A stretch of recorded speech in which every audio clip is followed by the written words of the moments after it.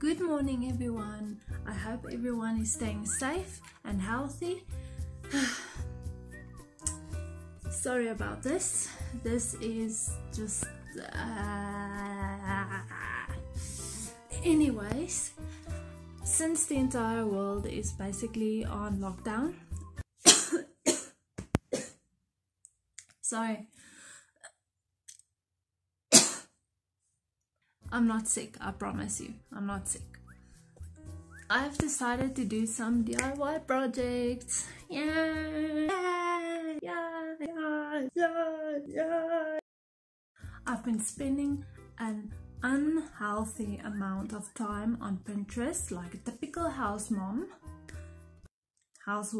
I'm not a mom, sorry, not a mom. That was when I came across some easy DIY projects that anyone like me can do. My brain cannot handle something complicated, so this was like perfect for me. And then she went and still did a crappy job. So what I needed was a crap ton of yarn bolla this size, and I set aside 8 of them. In my mind, that would have been enough to fill up the entire floor of the living room, but it was only enough to cover the nipple of the floor. So I started making the bullies exactly how they demonstrated it on the Pinterest, but little do they tell you that there is a flaw in the Pom Pom industry. The moment you start cutting the balls, the freaking hairs come out. So I left the balls uncut. For my lazy butt, this was great news. I now have less work and effort and I'm saving time. But let's not speak about the fact that this piece of crap took me 4 days. 2 days to make the bullies and 2 days to put them on the grid. Like the idiot that I am, I thought it was going to take me a day. But I still wasn't going to spend thousands just for a rug. Since I have the time, I might as well do it myself and save money because of the frugal cheapskate in me. So, if you are considering of doing the project, I would recommend doing it while binging your series. I watched Arrow most of the time and I'm still behind schedule.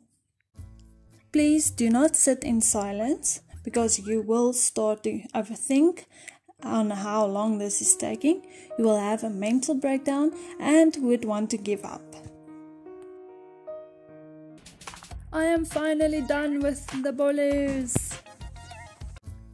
Little did I know that the worst part is yet to come. So I bought this massive roll of grit from the hardware store because I did most think that I will have enough bullies for the entire room. Then I measured and cut huge pieces out of the roll to make it easier to apply the bullies. It was not easier. Without thinking of cutting the grid even smaller, I pickled on with my decision to be dedicated. For a brief moment in time, I thought of planning out what pattern to make, but then I thought I don't want to think about it. I'm just going to wing it. I struggled for hours and hours, listened to some music, groaned about my achy breaking back, staring into the distance, trying to see the end. Damn, boy!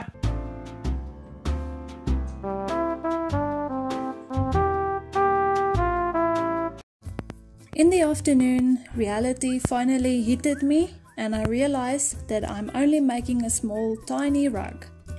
I cut the grid smaller in my disappointment. Look at what the grid did to my couch. Looks as if I had an aggressive cat living among us. The next day I was energized and optimistic and ready to finish. It was not long, 5 minutes actually, before I sinked away in a sea of regrets. I sat in that boat for another day until I was finished. They said less is more, but in this case I wanted a rug that is more. Remember what I said about the bullies falling apart when you cut them? They still fall apart, as you can see. I was too tired to celebrate when I was done. Instead, I just stared at it. How does someone mess up a geometric pattern this easy? You know what? It's actually not that bad. The texture is nice, sort of, and I have a rug now. Here lies the rug in my bedroom, because that is where I hate it the least. So that is it for today, guys. I hope you stay safe, I hope you stay healthy, and please leave me a comment. I would like to know what you think of this video.